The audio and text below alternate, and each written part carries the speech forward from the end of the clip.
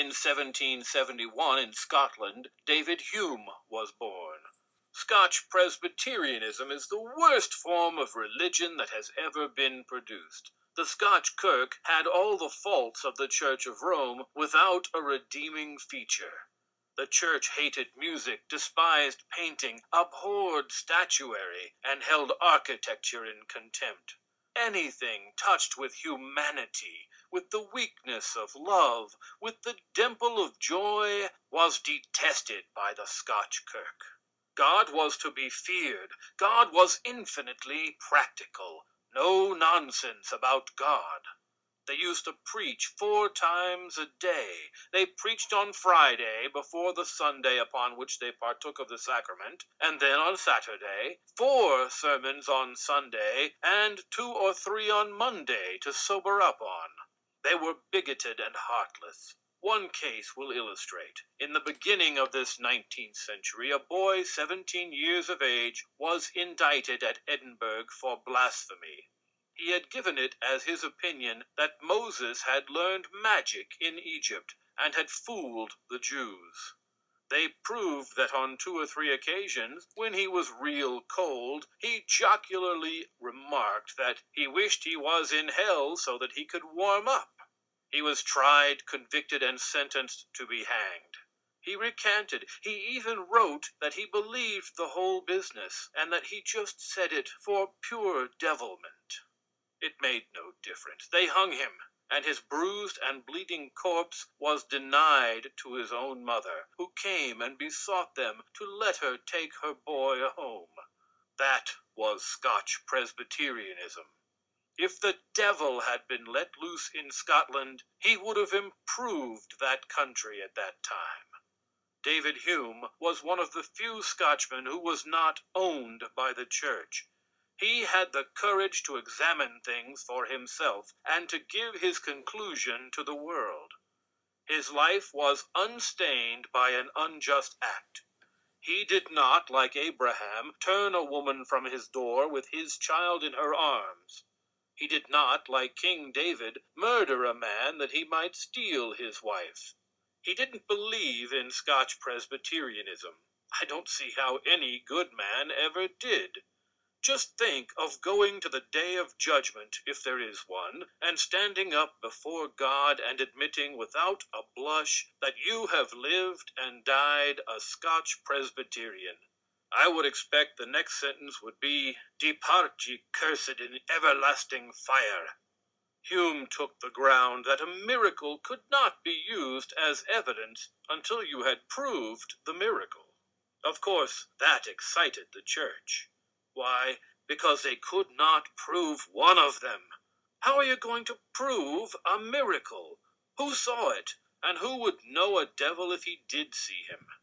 Hume insisted that at the bottom of all good is something useful, that after all human happiness was the great object, end, and aim of life, that virtue was not a termagant with sunken cheeks and frightful eyes, but was the most beautiful thing in the world, and would strew your path with flowers from the cradle to the grave.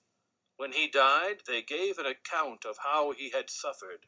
They knew that the horrors of death would fall upon him, and that God would get his revenge. But his attending physician said that his death was the most serene and most perfectly tranquil of any he had ever seen. Adam Smith said he was as near perfect as the frailty incident to humanity would allow human being to be. The next is Benedict Spinoza, a Jew, born in Amsterdam in 1768. He studied theology and asked the rabbis too many questions, and talked too much about what he called reason. And finally he was excommunicated from the synagogue and became an outcast at the age of 24, without friends. Cursed, anathematized, bearing upon his forehead the mark of Cain, he undertook to solve the problem of the universe. To him, the universe was one. The infinite embraced the all. That all was God. He was right. The universe is all there is, and if God does not exist in the universe, he exists nowhere. The idea of putting some little Jewish Jehovah outside the universe, as if to say that from an eternity of idleness he woke up one morning and thought he would make something. The propositions of Spinoza are as luminous as the stars, and his demonstrations, each one of them, is a Gibraltar behind which logic sits laughing at all the sophistries of theological thought. In every relation of life he was just, true, gentle, patient, loving, affectionate. He died in 1812. In his life of 44 years, he had climbed to the very highest alpine of human thought. He was a great and splendid man, an intellectual hero, one of the benefactors, one of the titans of our race. And now I will say a few words about our infidels. We had three, to say the least of them: Paine, Franklin, and Jefferson. In their day the colonies were filled with superstition, and the Puritans with the spirit of persecution. Law, savage, ignorant, and malignant, had been passed in every colony for the purpose of destroying intellectual liberty. Manly freedom was unknown. The Toleration Act of Maryland tolerated only chickens, not thinkers, not investigators. It tolerated faith, not brains. The charity of Roger Williams was not extended to one who denied the Bible. Let me show you how we have advanced. Suppose you took every man and woman out of the penitentiary in New England, and shipped them to a new country where man before had never trod, and told them to make a government, and constitution, and a code of laws for themselves. I say tonight that they would make a better constitution and a better code of laws than any that were made in any of the original 13 colonies of the United States. Not that they are better men, not that they are more honest, but that they have got more sense. They have been touched with the dawn of the eternal day of liberty that will finally come to this world. They would have more respect for others' rights than they had at that time.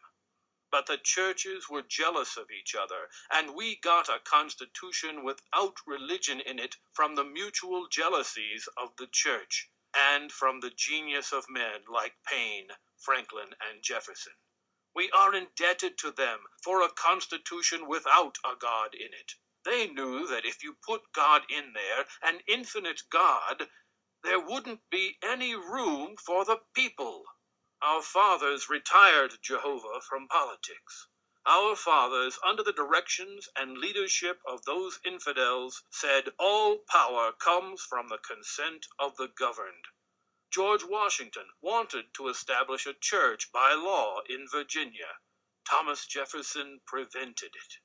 Under the guarantee of liberty of conscience which was given, our legislation has improved, and it will not be many years before all laws touching liberty of conscience, except it may be in the state of Delaware, will be blotted out. And when that time comes, we or our children may thank the infidels of 1776. The church never pretended that Franklin died in fear. Franklin wrote no books against the Bible. He thought it useless to cast the pearls of thought before the swine of his generation. Jefferson was a statesman. He was the author of the Declaration of Independence, founder of a university, father of a political body, president of the United States, a statesman, and a philosopher. He was too powerful for the churches of his day.